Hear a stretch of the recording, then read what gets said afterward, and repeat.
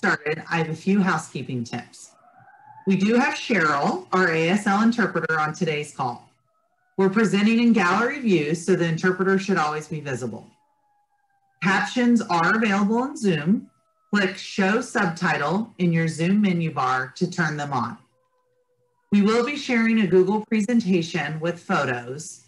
All photos will have audio descriptions along with closed captions. You do not need to be on Zoom to access the call. We will read all questions out loud so that the content will be available to individuals calling in on the phone or who cannot see the visual content. The call is being recorded and it will be posted to our website for future use. At the end of the session, we will have a Q&A part, and you can submit your questions in the Q&A tab located on the bottom of your menu bar. You can also email me at kelly@kdrcommunications.com. That's KELLY @kdrcommunications.com. I will put that email address in the chat box as well. You can also press *9 if you are dialing into the call, and it will notify me you have a question. We ask that you do please reserve this option as an accommodation for people who need it or are only on the telephone. Now that we have covered those important points, we can get started with our program. It is my pleasure to introduce Mary Dolan, co-founder and executive director of the FDR Memorial Legacy Committee, who will moderate today's event. Thank you, Kelly. Thank you, everyone from the FDR Memorial Legacy team, for your hard work on this webinar. I'm Mary Dolan, Executive Director of the FDR Memorial Legacy Committee, and I'm one of the co-founders, along with Jane DeLand and Jim Dixon. I am a white female, and I have blonde graying hair, and I'm wearing a white shirt and a gray jacket. I use she and her. The FDR Committee is the friends group for the FDR Memorial in Washington, D.C. Born out of the fight for representation at the FDR Memorial, we were established in 2019 to ensure that the disability community and the disability history of the memorial was not forgotten. We help educators teach the disability story of the FDR Memorial, about the campaign for the wheelchair statue, and about FDR's disability and its influence on his leadership. As our work develops, we will partner with organizations to ensure other underrepresented narratives of the FDR and Eleanor story are part of the memorial, part of the memorial's experience. We are also dedicated to the full inclusion at the memorial and press for long overdue accessibility improvements. We strive to ensure that the memorial itself is preserved for future generations. Education, inclusion, preservation, that is what we are all about. I invite you to learn more about us at our website, www.fdrmemoriallegacy.com. We'll put that in the chat. The FDR Committee commissioned this independent report that you will soon hear about to put to rest any doubt, any question about the Braille and access issues for blind and low vision people at the FDR Memorial. We are thrilled with the coverage this report has received in today's Washington Post by reporter Teresa Vargas. We will put that article link also in the chat. Hope that you give it a read. Please know that we continue to celebrate the art of Robert Graham at the FDR Memorial and the design of Lawrence Halprin. But art, like parks, like museums, need accessibility features to boost access. And that responsibility falls to the Department of Interior's National Park Service. And so, in the spirit of partnership and accountability, and on this Global Accessibility Awareness Day, we gift this report to the Department of Interior's National Park Service. The FDR Memorial was dedicated May 2nd, 1997, and the first reports about access issues for blind and low vision came out that month in the press. When the prologue room was dedicated January 10, 2001, there were more stories. It's documented. So imagine my surprise when coming back to this work in 2019 after nearly 20 years and finding the same problem, a lack of awareness, and dare I say, a lack of interest in prioritizing it. We in the disability community have been quiet for over 20 years, and the 2 decades of grace period is over. I want to thank Senator Tammy Duckworth and Representative Eleanor Holmes Norton, who both introduced in the Senate and the House respectively resolutions calling for access improvements at the memorial. And thank you to their co-sponsors, who we are proud to say come from both sides of the aisle. A quick note about the photos that we will show today. The majority of them were taken when Dr. Fogle-Hatch visited the memorial March 17, 2021. We will indicate where photos are used that are not from that visit. Now I have the great pleasure to introduce pre-recorded remarks by the primary author of the Americans with Disabilities Act, Senator Tom Harkin. Senator Harkin served 5 Senate terms, and prior to that was in the House of Representatives. At the end of his time in the Senate, he was chair of the Senate Committee on Health, Education, Labor, and Pensions. Ladies and gentlemen, and all our guests, we'll cue the video now for the one and only Senator Tom Harkin. Park Service need to listen to disability leaders about what they need and what is needed at this memorial. In fact, suggestions and advice was given in 1997 and again in 2001 when the prologue room was open. Now, I'm a lifelong adherent to the political, economic, and social justice philosophy of Franklin Delano Roosevelt. This is a fantastic memorial to him and to his legacy.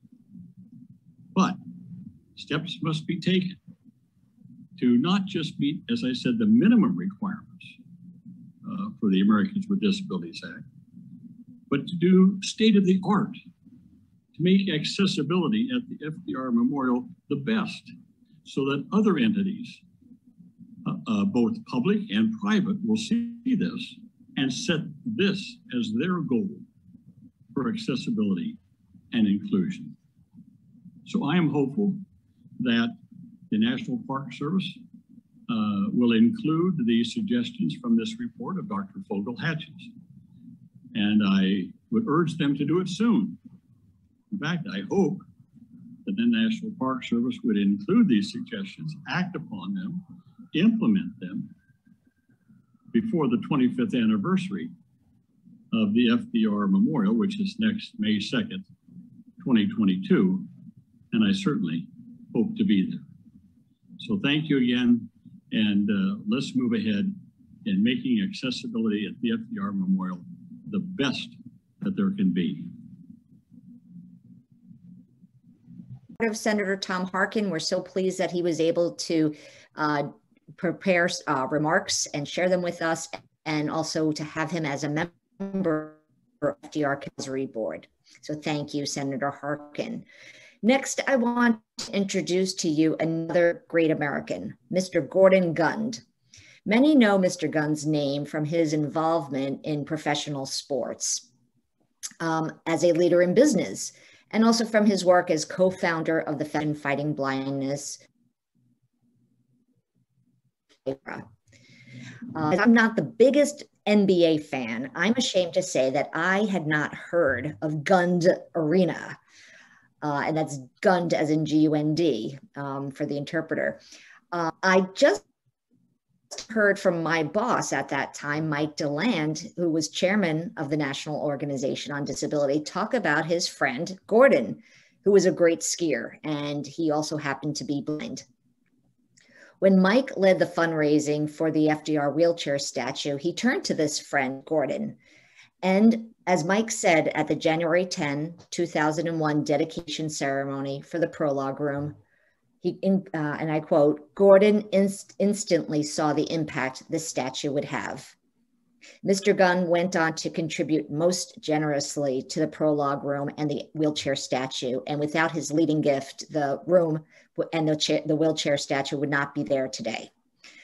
Mr. Gund was kind enough to also tape remarks, which I am very pleased to play for you right now.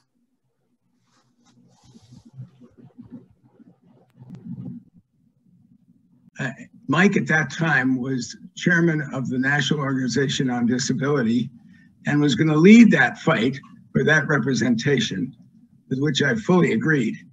And I first got to know Mike when he and I were serving in the US Navy as officers and ended up serving on the same destroyer in the Western Pacific. Got to know each other well. And we left the Navy a couple of years later and went on about the rest of our lives. And during that time, after the Navy, Mike began to need to use a wheelchair more and more. And he really used it quite a bit. And at the same time, I became blind. So both of us were disabled, just like President Roosevelt. When Mike asked me if I would help donate significant funds to the room of the memorial, of the FDR Memorial, which was going to house a statue of one of our great presidents in a way that he was much of his term as president, his 3+ terms. I immediately agreed to do that because I felt that it was very important for future generations to know that greatness can come in all types and forms. And with that representation, they would know that for sure. So happily, what I think is important now, because the memorial looks terrific in lots of ways, but it is not yet accessible to everybody. And until it is, it won't really reach its goals. Accessibility is a legal requirement, and the laws that make that so were hard fought and hard won by long battles fought by the disability community. So I urge the National Park Service to take this report very seriously and to work closely with the FDR Memorial Committee and its advisory board to follow those recommendations and carry them out, and to work on any other aspect of this that will help to make the FDR Memorial a leader in inclusion and accessibility. Thank you. We are all very thankful to Mr. Gunn for his tremendous generosity and also his generosity that makes our work now at the FDR Memorial Legacy Committee possible. So thank you. So now to the moment we've all been waiting for, to the report. I also have the great pleasure and honor to introduce you to Dr. Cheryl Fogle-Hatch. Dr. Fogle-Hatch received her Ph.D. in anthropology from the University of New Mexico.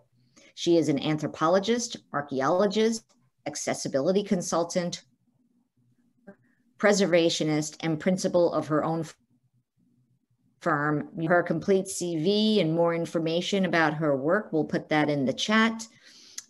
She is a sought-after cultural site access expert, and we were most fortunate to have her work with us on this project. I will turn it all over now to Dr. Fogle-Hatch, and we thank you, Doctor, once again for your commitment to this work. Thanks, Mary. I am pleased to be giving this presentation today. My description, I am a white woman. I have shoulder-length brown hair. I'm wearing a purple top today. So today I am presenting on the accessibility of the FDR Memorial. I will share observations that I made during my visit in March, and I will make some recommendations for improvements. First, I will talk about the representation of Braille depicted on the walls of the memorial itself. The Braille ranges from somewhat readable to completely unrecognizable. This includes the quotes in the prologue room and the letters on the workers' mural and the quotes on the columns in room 1. This assessment is based on 2 facts. 1, differences in the horizontal and vertical spacing, and 2, contrast in raised versus indented dots. Wheelchair statue was like solving a puzzle. I think that I put more effort into it than the average Braille reader might. Here is my strategy. I checked the carved print letters above and then I could recognize the Braille dots grouped immediately below as the corresponding letter. There is about an inch of space between the letters. Due to the large scale, I had trouble determining where one word stopped and the next one started. Knowing the words in the quote beforehand helped me solve the Braille puzzle. Even so, I had to spell out the words letter by letter, as someone might when learning Braille.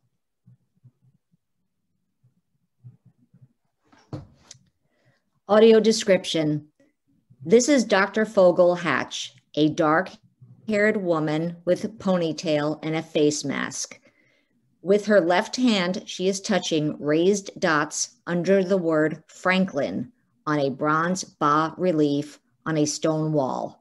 With her right hand, she is holding a paper and a white cane. Thank you, Mary. The letters on the Room 1 workers' mural are recognizable, but the words are not because of the variation in vertical and horizontal spacing. I could recognize the letters WPA individually, but differences in vertical and horizontal spacing made it impossible to read the whole acronym as a complete word. I expect the variation in vertical and horizontal spacing of print letters may cause similar reading difficulties for people with cognitive disabilities. Audio description. This is a picture of Room 1 in the FDR Memorial. On the stone wall is a bas-relief with 4 large square panels. Each panel has different pictures and markings. Some appear raised. The bas-relief is weathered and discolored, greenish and brownish colors. In the foreground, you see 3 cylinder columns that have artistic renderings. Some appear raised or indented. Like the bas-relief, the art on the columns are of various hues of green and brown. Photo by Mike Oliver, May 6, 2021. Thank you, Mary. The Braille on the columns is completely unreadable because the dots are indented. They feel like holes in the stone, and they are not recognizable as dots. Furthermore, the horizontal and vertical spacing varies as the indentations circle the columns. The irregular spacing on the print letters around the columns might also be a problem for people with cognitive disabilities.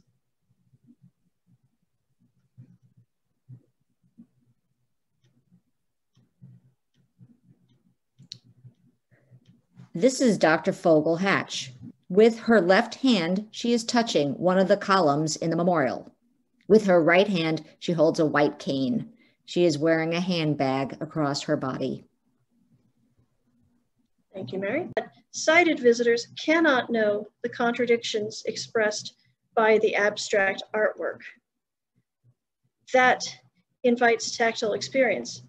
They think that the Braille is accurate, but it is manipulated in size and spacing to the extent that it is distorted when read by touch. My evaluation of the oversized and abstract Braille described on the FDR Memorial has been left out of previous accessibility reviews made by the National Park Service.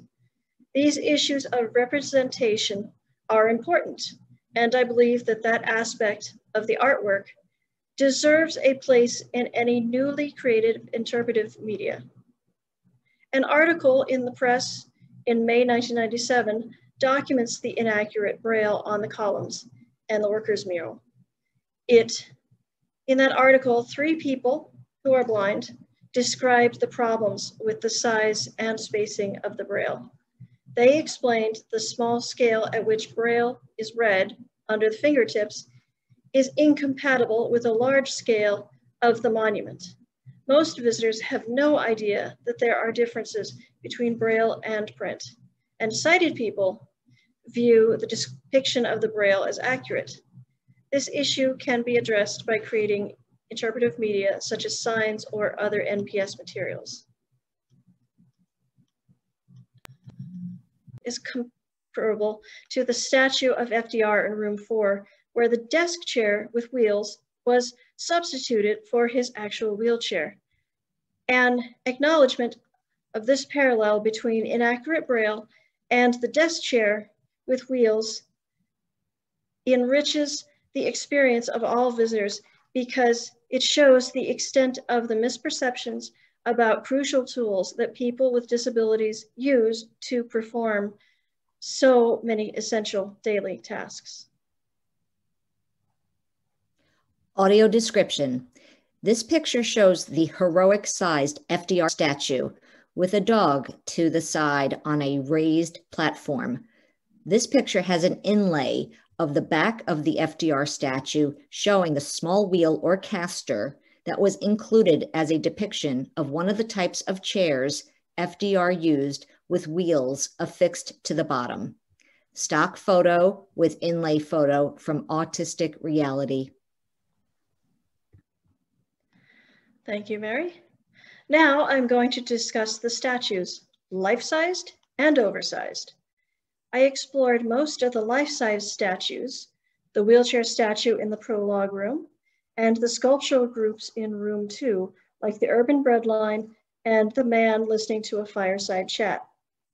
Climbing onto the pedestals of the larger than life-size statues of FDR and Eleanor Roosevelt in room 4 was a fun adventure, even though I still could not reach their heads. My tactile exploration ended at their hands. Audio description. This is the front view of the heroic-sized statue of FDR wearing a cape. Near him is his beloved dog, Fala. FDR and Fala are on a raised platform. In the picture, viewing the statues are two people. One is in a wheelchair and the other stands with a dog on a leash. Photo, Mike Oliver, May 2021. Thank you, Mary. Now I will discuss some safety concerns about the fountains at the memorial. I had difficulty finding some of the barriers placed around the broken fountains. The access board states that barriers should be no more than 27 inches in height so that they can be detected by a person using a white cane. If objects are greater than 27 inches in height, a person's cane will go under the objects and the person will not detect it. Audio description. In this picture, Dr. Fogle-Hatch stands in front of a non-working fountain that is framed by large stones. Behind her, white chains appear and the bottom of a stanchion, pardon me. To her right is a direct drop-off, a few feet into the dry fountain. Directly in front of her is another drop-off with no barricade or stanchion. To her left is a large square stone. Thank you. The stanchions around the fountains at the higher elevation than the sidewalk were only detectable because I found the steps leading up to the fountains.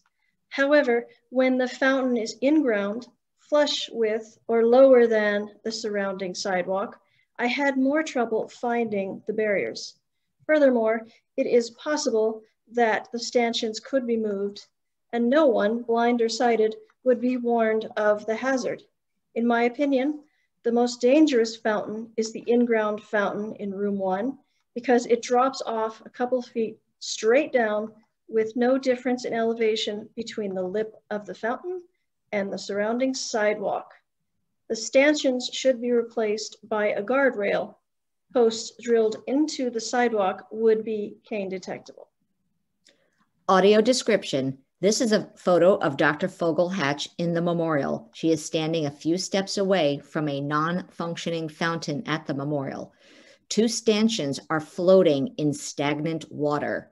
A white chain dangles into the water. There is no barricade, and the floor Cheryl stands on is flush with the fountain. Thank you, Mary.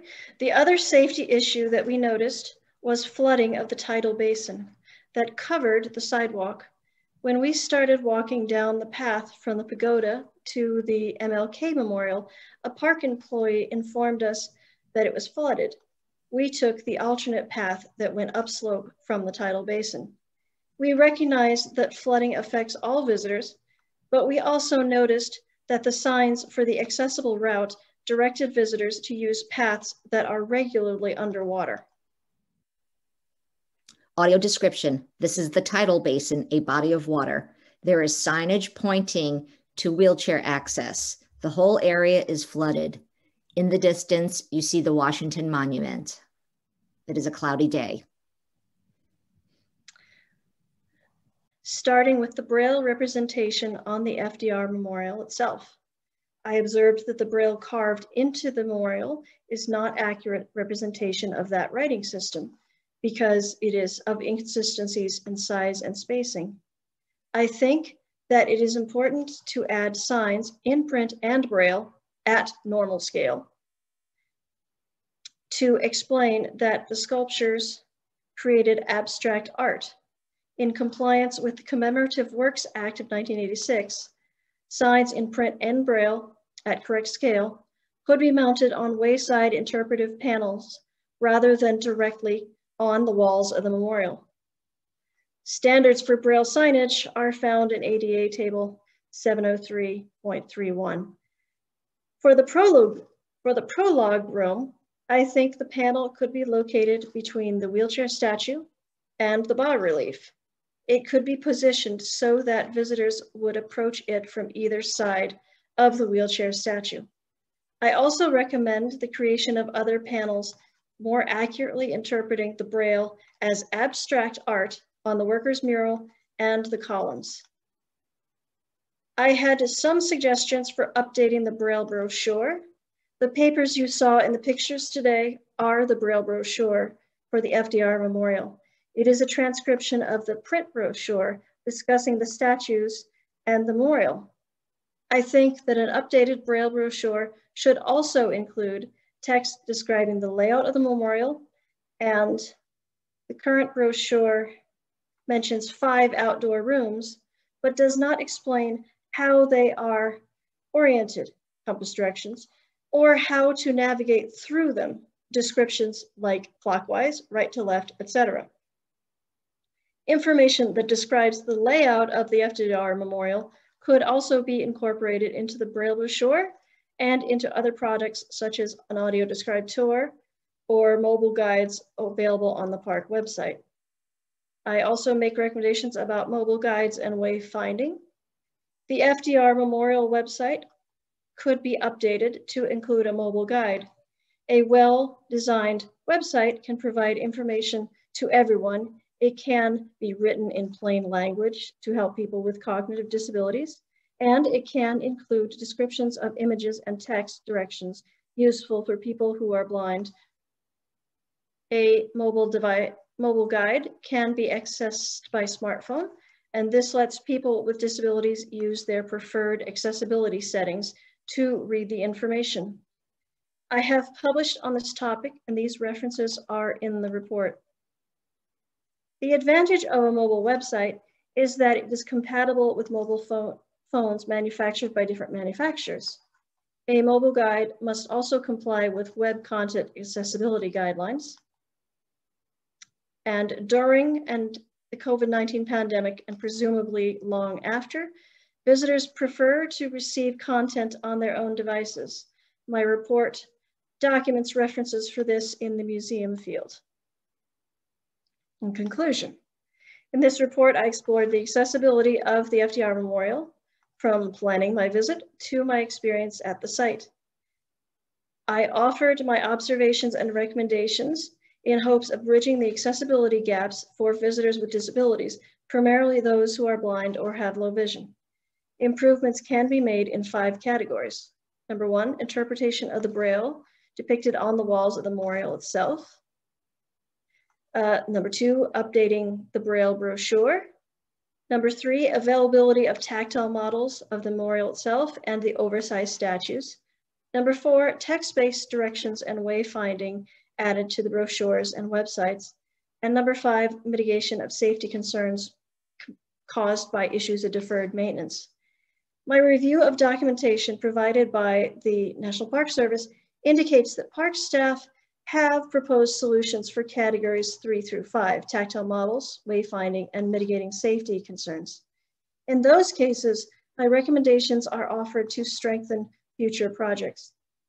Likewise, my suggestion for improvement and updating of the Braille brochure and large print brochures are given in hopes of making publications more usable for visitors who are blind or who have low vision. My evaluation of the oversized and abstract Braille depicted on the FDR Memorial has been left out of previous accessibility reviews. These issues of representation are important, and I believe that aspect of the artwork deserves a place in any newly created interpretive media. I would welcome the chance to discuss such issues with park staff and consultants. And that is the gist of my report. Thank you. Description: Dr. Fogle-Hatch stands next to the statue of FDR in a wheelchair. She has her arm around his shoulder.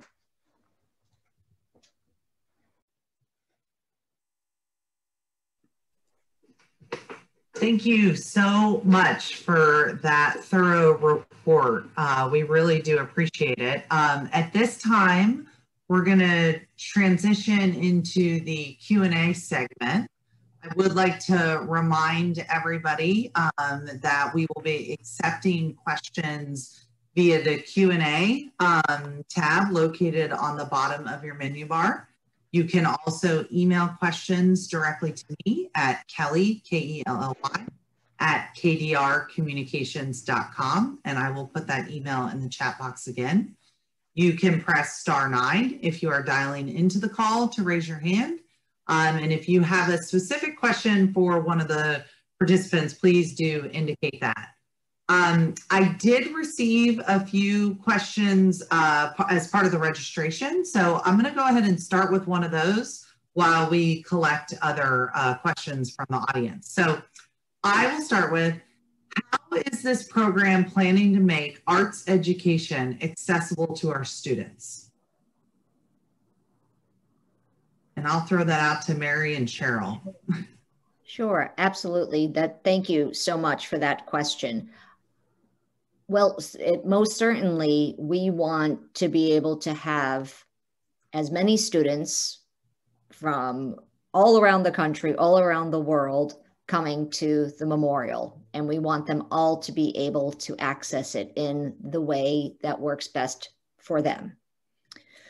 So that's our fundamental goal right there.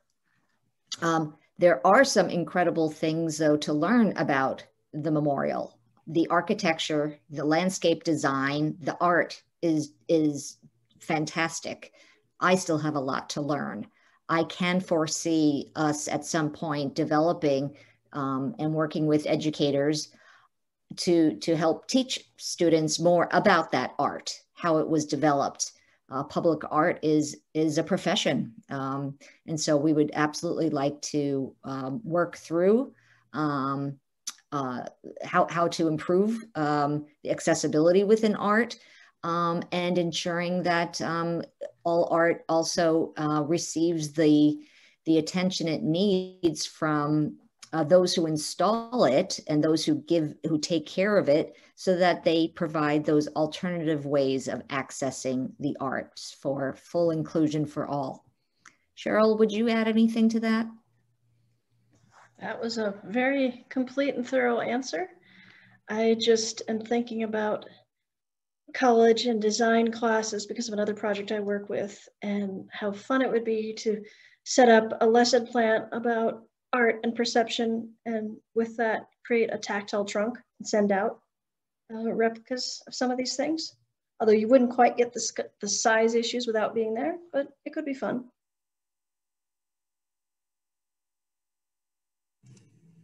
Great, thank you for that. I think this next question everybody probably has on their minds. Why are we still fighting for our rights? Let's see. I don't know, Doctor. You've got the PhD, so maybe you go first.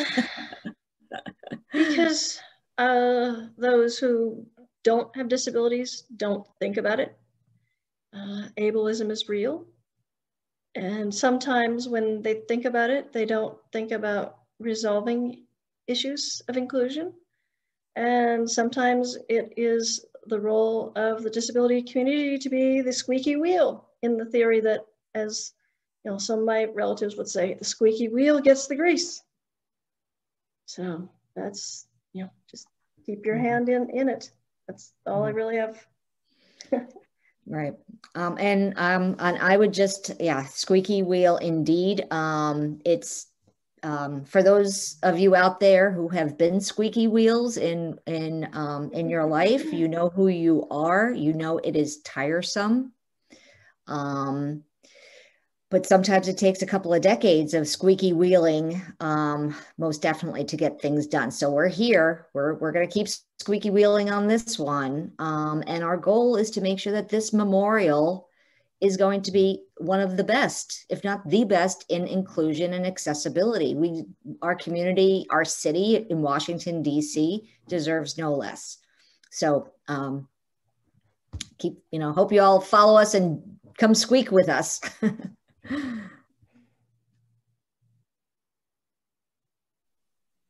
Great. We have a nice comment from Michael Thornton.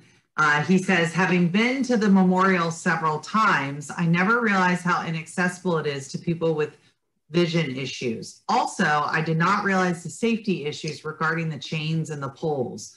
Let's hope that they do make things better and safer soon. He was also just there over Mother's Day weekend. So thank you for that comment. We also have a question from Dr. Arlene Kingberry. How can students and residents of the District of Columbia support improving accessibility to the FDR Memorial? Go ahead, Mary. I'll jump in there. Join us. Make your voice known. See something, say something. That also applies to accessibility, everyone. Okay. I had been to the FDR Memorial a bunch of times, and I saw the dangerous ways that the stanchions were, knocked over and pushed over, and so, we need to discuss these things. So this is the memorials, the national parks are the backyards of Washingtonians. We have to claim it as ours. We have to take care of it. We need to speak up and act as a community. The other thing I would say is that we are working with the University of the District of Columbia on an education program, which we were absolutely so proud to work with that fine institution, the Public University of DC and an HBCU. And we are starting with education about the fight for the wheelchair statue, about how disability, the leadership of FDR alongside his disability, and the leadership of many leaders in the disability community. So those stories need to be told. Along the lines, all of that's going to be told, and all of that's going to be taught in a thoroughly accessible way. So we hope to include as many teachers and classrooms in DC and eventually throughout the country in learning about the disability movement, this particular piece of the disability movement, and the various stories that come from the FDR Memorial, and particularly looking at those that are not yet told when you visit the memorial. We call them the underrepresented stories, or unrepresented, or almost to be lost narratives. Would you add anything, Dr. Fogle-Hatch? Sounds good to me. Great. This is from Elizabeth. She asked, was there an issue for you with the oversized statues whereby you would recommend smaller size statues in the future, or did I misunderstand that? She said, thank you so much for your presentation. Oh, no, yeah, no problem. The oversized statues, I mean, I like to climb on things. It's, I found it fun, but I never did get to reach up to the heads. So it would be excellent to have models at smaller scale. Part of the issue with the statues is that they're on the platform. So you have to step up about, 2 feet to get to them, to even touch them. So yes, there should be tactile models that are in an easier place to get to, and at maybe life-size scale, maybe slightly smaller than oversized scale. But those are design considerations, and I do go into that a little bit more in my report. And I will add that we will be posting the full report on the FDR Memorial Legacy Committee website. That will be done this afternoon, as well as the recording of this live event. So please make sure to visit our website. I will put that link in the chat as well as follow-up. So Christopher Roosevelt has asked a question. Could you please address whether or not the MPS has received Dr. Fogle-Hatch's report, whether they have had an opportunity to respond, and whether the MPS was invited to participate in this webinar?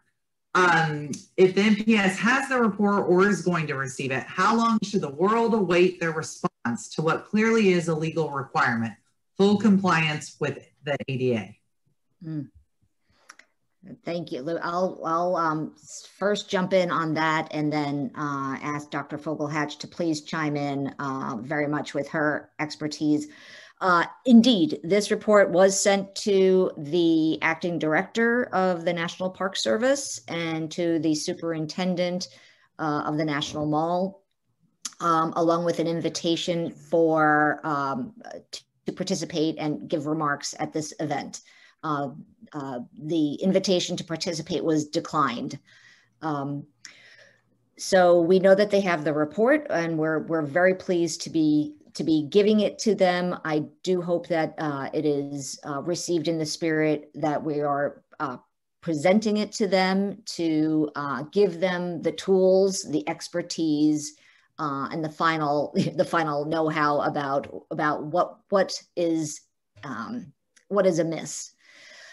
As to how long the world should wait, I hope we don't have to wait very long. I have a sense that folks at the Park Service hopefully also read the Washington Post. So I hope that they saw that news article. I hope that gives the needed nudge. You know, Chris, it makes me think about Mike DeLand all those years ago, and Alan Reich, the leaders of the National Organization on Disability, Jim Dixon also, and how it took several years. I don't want us to have to take several years to talk about this with them, because it's clear what needs to be done. But we're not gonna, we're gonna make sure that we hopefully do get an answer quickly. Dr. Fogle-Hatch, perhaps you can be a little more eloquent on that. Nothing wrong with your eloquence there. I would say that when we get a response, I would expect certain things to take time in terms of design, funding issues. I would guess that it's simpler for them to pretend to ignore the report, because then they don't have to address the funding, timeline, design, any of those kinds of priorities. I am not an expert on federal budgets or park processes or appropriations, but it's an agency, and so it's probably always going to be slower than we'd like. But here's hoping that they will respond to our report and begin the process. And I would just chime in there that if you're out there and you're a squeaky wheel too, and you like what you're hearing, please be in touch with us, because we'd love to have as many folks advocating with us and joining us in our request for this to get finally prioritized. I did want to just say one thing about there was a question about the size of the statues. I wanted to give a nod to Robert Graham, who is the sculptor who did the life-sized FDR wheelchair statue that is so beloved. He listened to the disability community before he did his artwork. And the request was to have a statue that could be fully enjoyed at all angles And so what you get when you go to the memorial is just as you saw at that last photo that we showed you of Dr. Fogle-Hatch. She has her arm around FDR. It is remarkable, the interaction between people and that statue. I've seen folks get out of their wheelchairs to sit on his lap. I've seen little kids sit on his lap. I've seen all kids hugging him. I've seen them patting him on the head. But it was done to invite that interaction. There certainly can still be heroic-sized statues, but there is something to be said about that life-sized, away from the wall, not on a pedestal. And I think you can see that when you actually go to the memorial and the type of interaction it invites.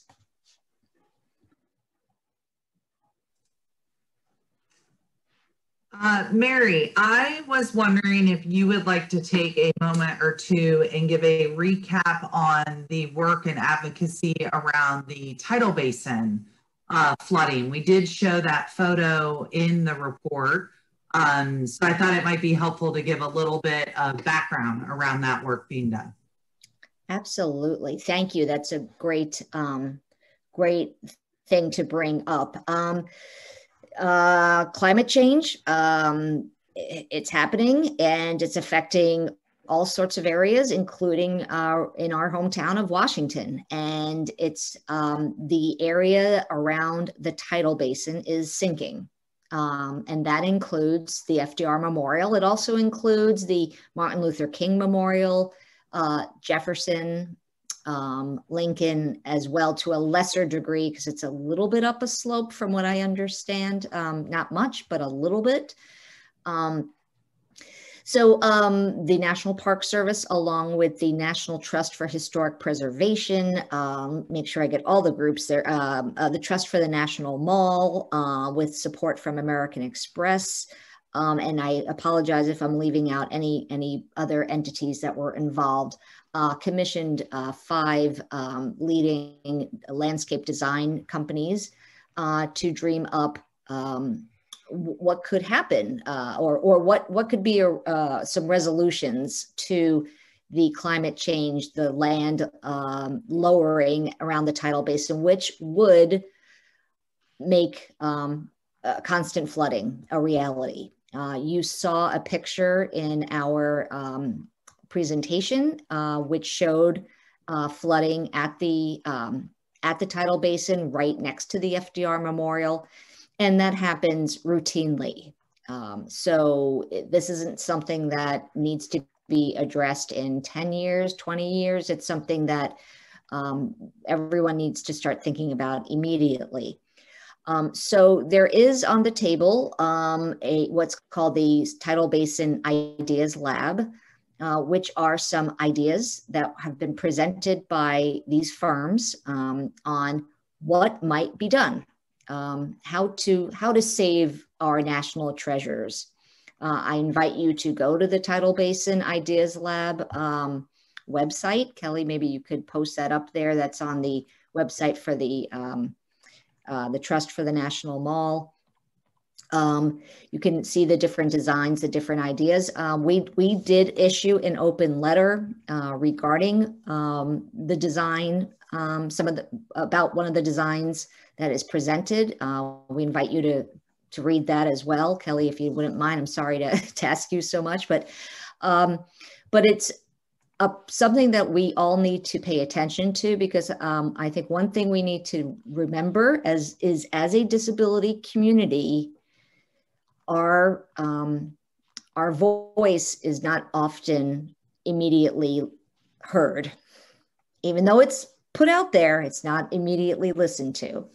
So we need to make sure that we're protecting our investments. You know, it matters that disability leaders fought for this statue at the FDR Memorial. It matters. It matters that the Martin Luther King Memorial is right next to the FDR Memorial. It makes for a beautiful connection in disability rights being civil rights. So we need to make sure that there is accurate and responsible and respectful treatment of all the memorials. And so again, if you're interested in learning more about it, I'm happy to talk more about it. But for the meantime, I invite you to read up about it and also check out our open letter if you wish, and just track the Tidal Basin Ideas Lab. And we do need to all come together with some resolution so that we don't lose these treasures. But it's something that we look forward to being part of. Great, thank you for that.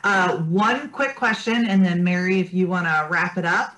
We had a question from Carrie. She actually worked with Dr. Fogle-Hatch, or she's met Dr. Fogle-Hatch in the past.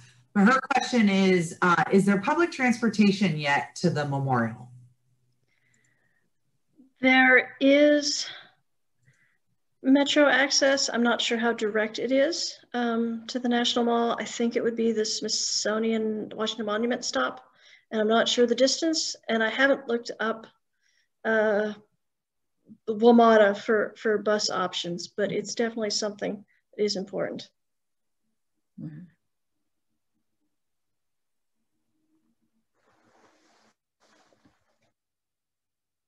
Yeah. I just see a question. The DC circulator goes by there. I don't know. That's actually, we should check that out. There is good parking when it's not a busy time.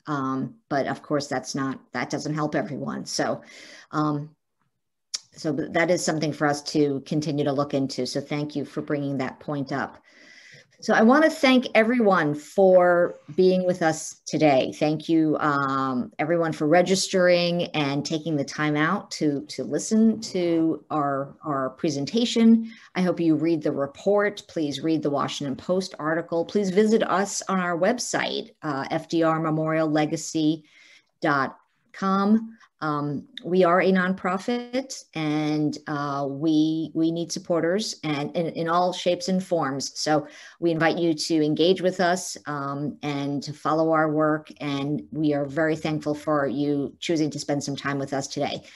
Major thanks to Dr. Fogle-Hatch for sharing her talents and her gifts with us, for her tremendous contribution to the field of accessibility in cultural sites, and for leaving her mark now on the FDR Memorial. So thank you very much. So thanks. This will be available on our website probably within a day or so. The report will be up probably within the hour. So you know how to find us. Thank you all. Have a great day.